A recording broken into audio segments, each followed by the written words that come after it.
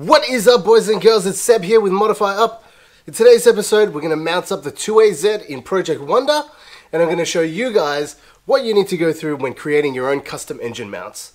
Now, you don't need an engineering degree, but you do need access to a welder. So if you haven't welded anything before, make sure you practice first before you go ahead and try this one out. Let's check it out.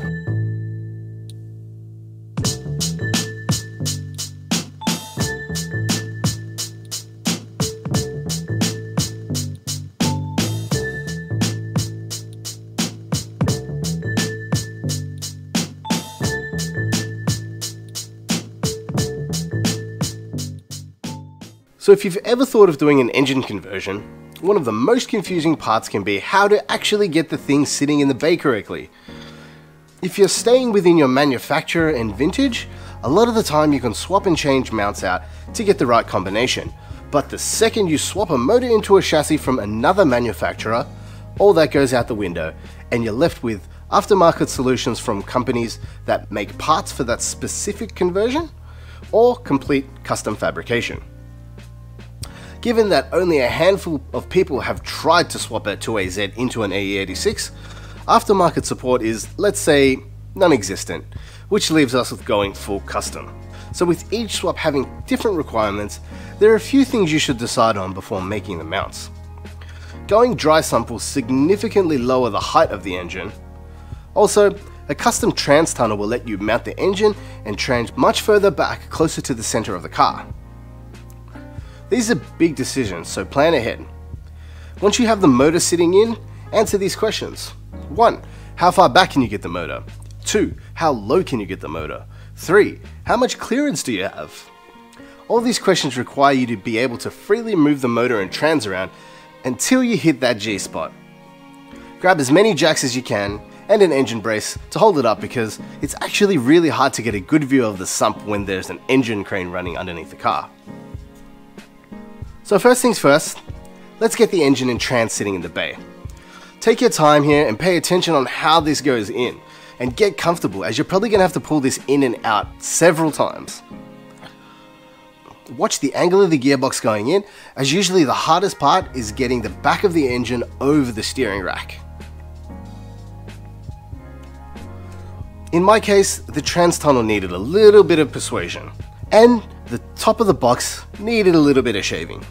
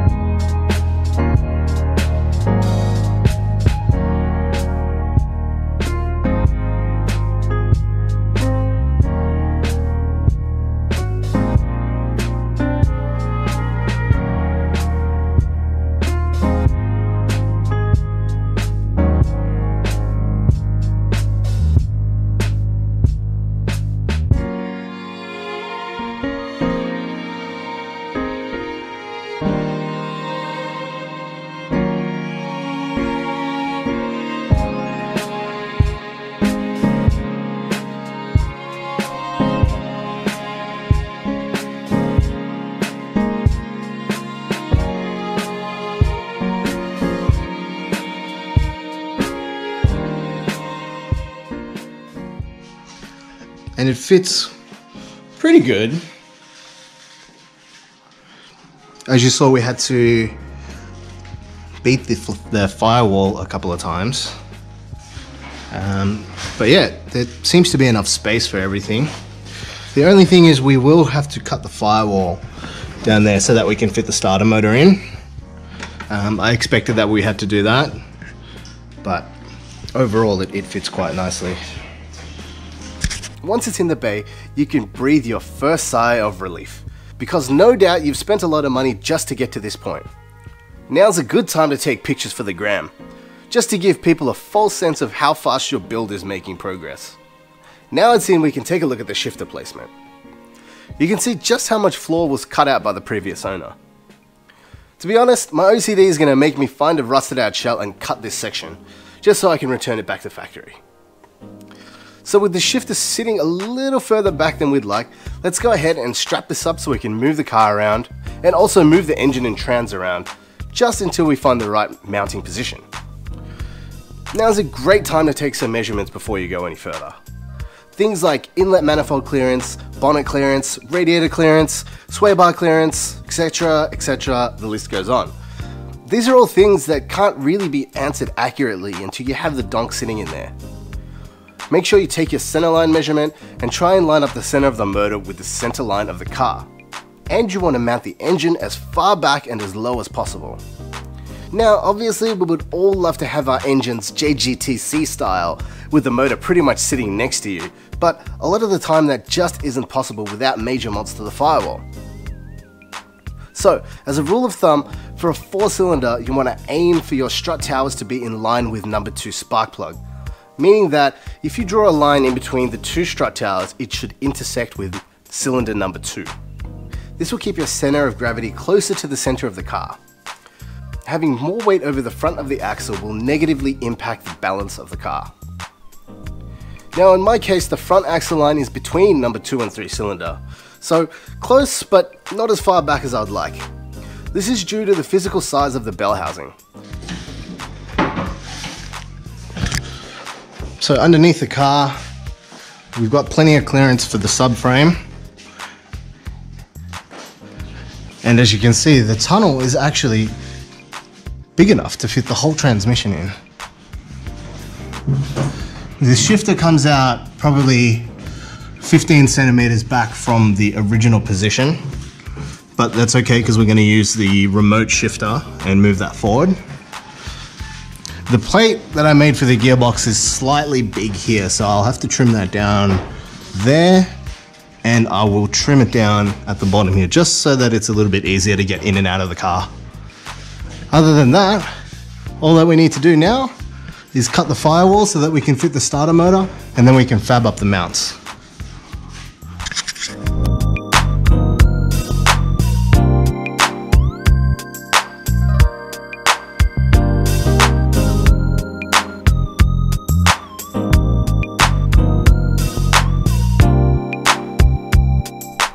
Once you've lined up the motor and trans in their final position, it's time to start making the mounting brackets.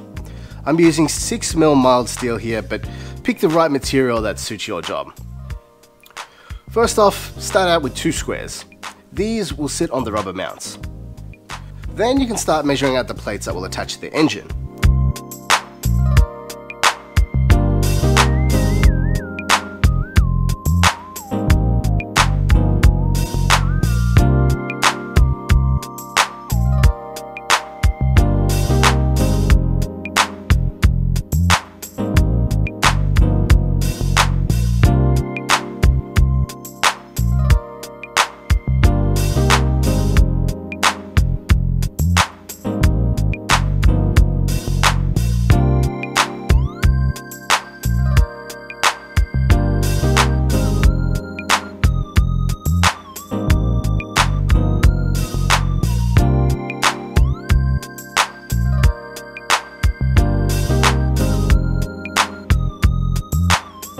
So for the 2AZ on the driver's side, we're picking up the 3 holes and alignment dowels that originally held the driveshaft bracket.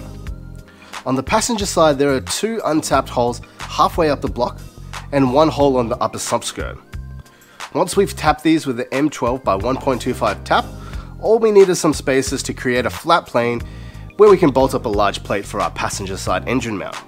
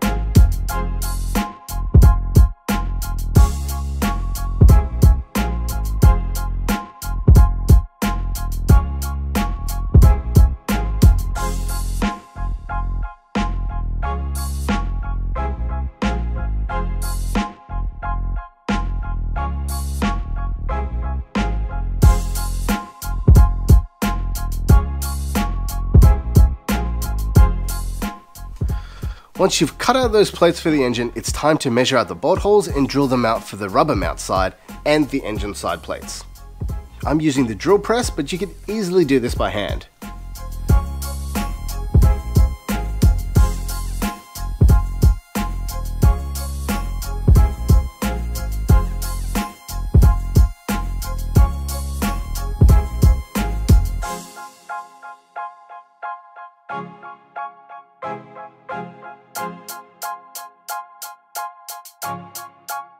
Now that we have both the mount plates and engine plates cut and drilled, we can bolt them in place so we can take a template of the center part of the mounts.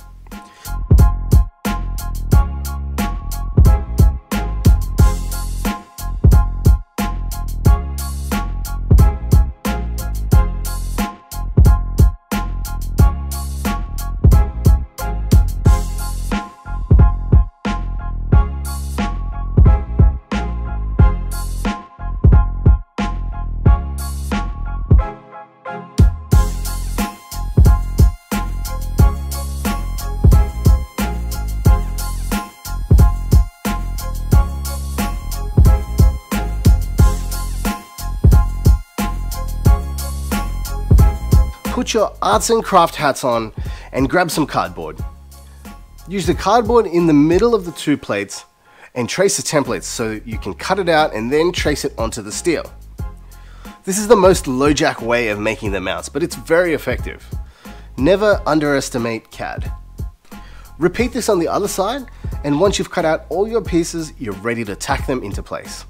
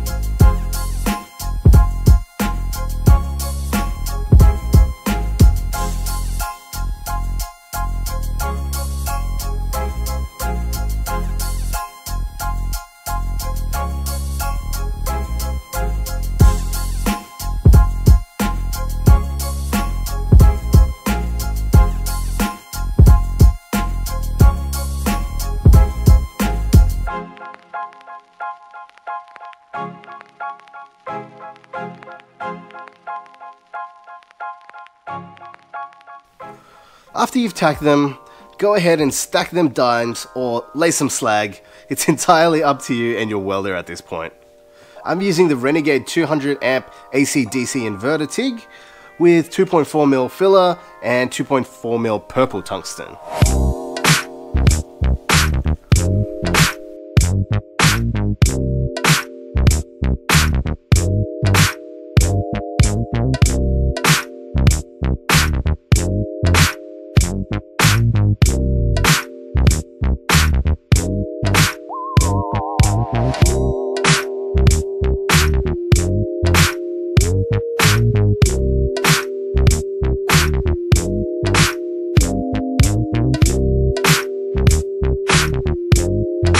Here, you can see the raw unfinished product.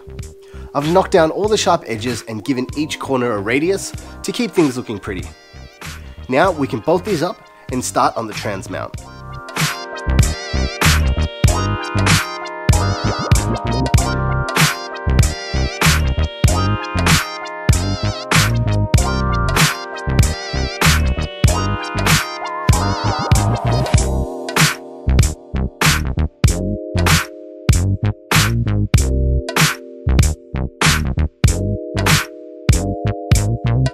So now I'm happy with how the engine's sitting. We're gonna move over to the transmission. Try and get this made up. We're gonna run an angle bracket here, an angle bracket there, we'll run a pipe in between, and then we'll run a bush smack bang in the middle of the trans there. For the transmission mount, we're using 50 by 50 by 8mm mild steel angle iron, 34mm OD pipe with 3mm wall, 48mm OD pipe and 3mm wall, and again 6mm plate. Start out by drilling the mounting holes on the body side so we can start mocking up the rest of the mount. At this point, I've left these really long on purpose as I wasn't sure if I wanted to run the poly mount in front or behind the bar.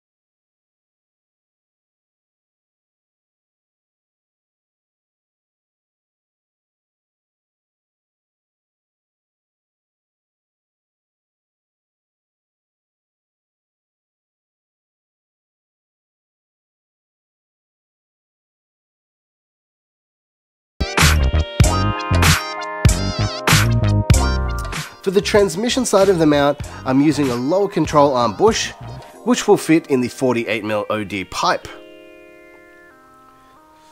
I then took the standard GT86 trans mount and separated the top plate from the rubber mount. I'm going to weld the tube to the original top half of the GT86 mount. Here is the pipe measured up and notched to fit the plate on the angle. And here you can see I've already tacked the transmission side together, ready for the bar to be tacked onto the angle pieces. Let's go ahead and weld all of these up.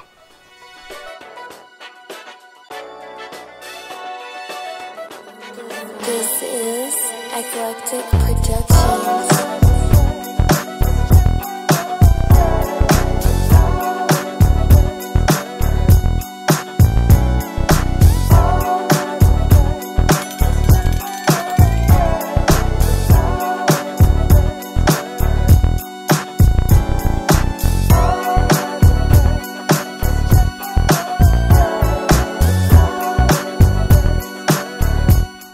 So now that the two main sections are all welded up, it's time to press the bushing into the trans side of the mount. I went ahead here and painted the mount in wrinkle black before the bush went in, just so that I didn't have to mask anything up when I came to paint it again later. Set the mount up square in the press, and don't forget to lube up the outer edge to aid the bush going in initially. If you don't have a press, you can do this in a vise. Short of that, you can rig up a long bolt with some big washers to pull the bush into the mount. Lube up the inside of the bush and press the crush tube in.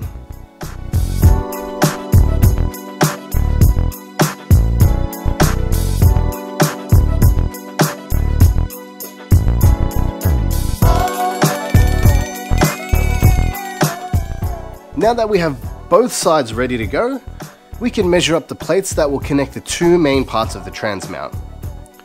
I'm using a hole saw to notch the plates so we have a perfectly rounded edge to weld to the bar. Once the holes are drilled, you can cut off the end of the bar, leaving a perfect semicircle to weld with.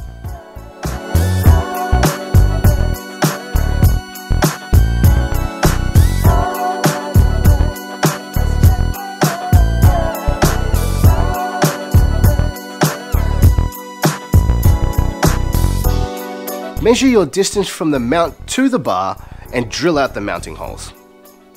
You can then run a bolt through the mount holes to hold it in place while you tack the plates onto the bar. Once it's tacked, go ahead and stack some more dimes. I'm using another crush tube here to keep the plates aligned while I'm welding. Hopefully when you're done, they should look a little something like this. Make sure you radius your corners and knock down any sharp edges. I've finished the mounts off here in wrinkle black, but you can choose to show them off in any color you like. Hot pink, anyone?